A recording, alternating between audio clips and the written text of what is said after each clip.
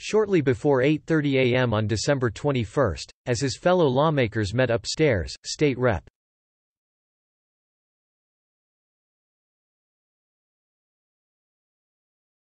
Mike Nearman walked casually out of the Oregon Capitol.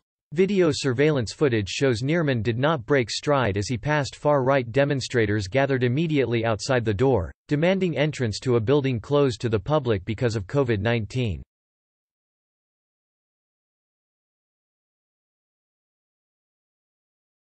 Nor did Nearman take any steps to stop those demonstrators as they held ajar the door he had just opened and immediately began signaling others to crowd inside.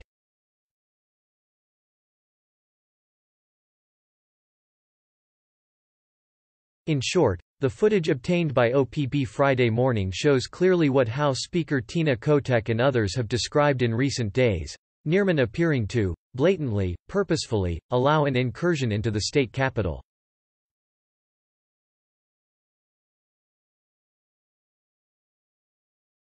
A hectic and potentially dangerous scene unfolded almost immediately after Nearman slipped out of the north side of the building.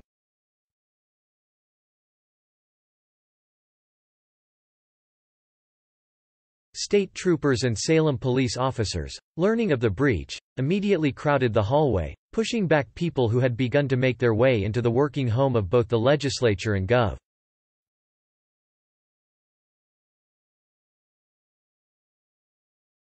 Kate Brown. After nearly 10 minutes of jostling, and with the crowd forced out of the building, police retreated after being hit with what they later described as bear mace.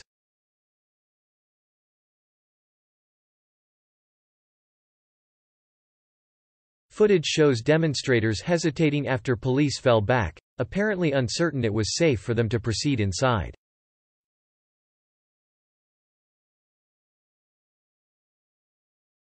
Joey Gibson, the leader of the far-right group Patriot Prayer, is among those captured taking halting steps into the Capitol before retreating.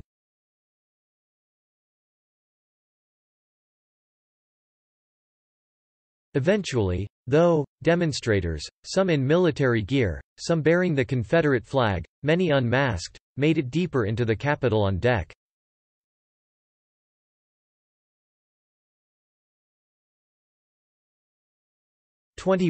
Engaging in a standoff with police in a vestibule just off the building's stately rotunda for nearly an hour.